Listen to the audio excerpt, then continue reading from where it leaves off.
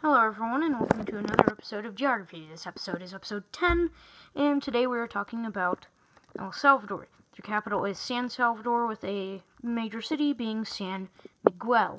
I can't say that. So here is El Salvador. Their area is 21,000 square kilometers. The population is 6,141,000. Their capital is San Salvador, with 1,098,000. Their main religion is Roman Catholic and Protestant.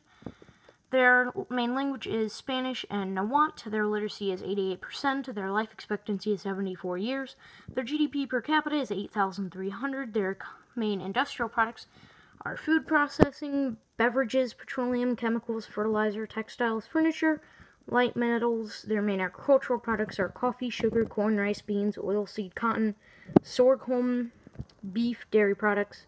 Their main exports are offshore assembly product exports, coffee, sugar, textiles, apparel, gold, ethanol, chemicals, electricity, iron, and steel manufacturers.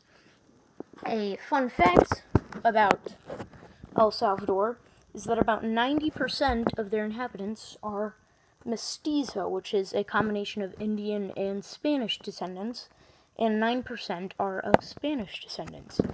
So, thank you for watching episode 10 of Geography, and I'll see you next time with Granada.